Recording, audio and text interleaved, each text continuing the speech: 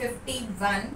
Okay, so all these are from basic part, guys. List, tuples, dictionaries, all this will be considered as a basic part. Now we are going to discuss about advanced part. So that is nothing but OOPS concepts. Okay, in core Python, the most important topics is OOPS.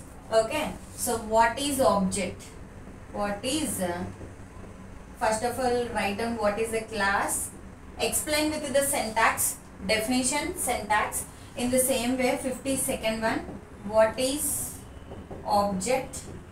What is object? So next 53, what is constructor? How we can represent constructor in Python? Okay, why? Because double underscore in it, double underscore is nothing but the method which is used to represent constructor.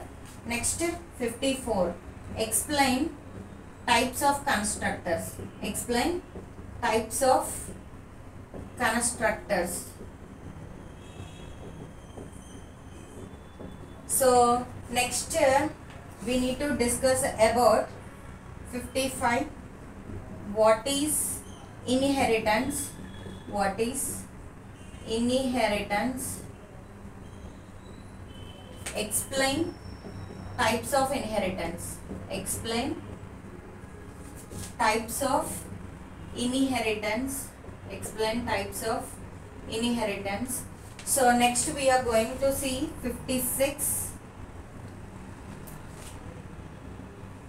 Can we use private methods in Python? Can we use private methods in Python? Private methods in Python. Okay. So next, what are access modifiers? What are access modifiers in Python?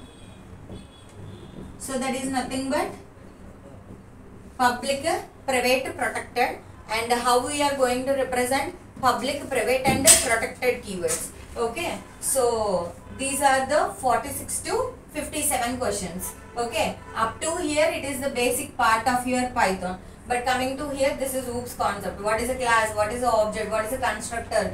Types of constructor. What is inheritance? Explain the types of inheritance. See, some people may ask you, can you give me real-time example for inheritance? Some people may ask you, some interviewers may ask you, what is the real-time example for class and object? Okay, so in the same way, access modifiers. Where we can use public, where we can use private, where we can use protected. Okay, they will ask you, give me some real-time examples, whether the private methods are supported in Python or not.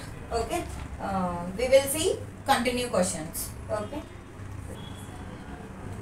so next we are going to discuss about what is the difference between, in OOPS concepts only, what is the difference between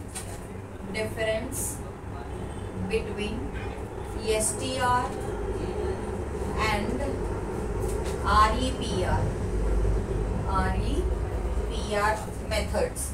Okay, so next we need to discuss about what is polymorphism. What is polymorphism? You need to explain with some real-time example. Okay, 59. So 60th question. Okay, so what is method overloading? Method overloading and method